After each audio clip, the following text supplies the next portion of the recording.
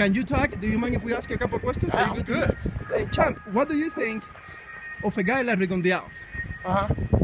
What's your opinion on a guy like him? A fighter. I'm talking about the fighter. Rigondeaux, the boxer. He's a great fighter. He practices perfection. Offense, defense, picks his shots. You know, today's world, they don't really like seeing that. They don't appreciate it. So therefore they come up with ways to say, oh, he needs to get in more brawls. But you know, safety first in boxing. This is a dangerous sport.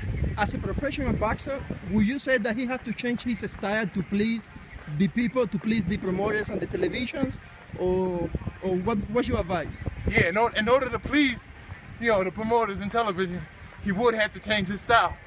But if he's a stand-up person, like he's been thus far, then he won't change. He'll retire before he changes. And I wouldn't blame him. Eso nada más que pasa en Deporte Cubano USA.